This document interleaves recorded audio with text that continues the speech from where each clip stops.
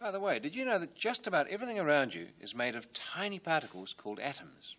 In unbelievable numbers. Take a drop of water, for example. When it falls, it's really the shape of a ball. And each of those balls, or drops of water, has inside it 1 quintillion atoms, which is an awfully large number. That means they've got to be pretty small. In fact, so small that if you could take each of those drops and blow it up to the size of the Earth, each atom would be that size, the size of a walnut.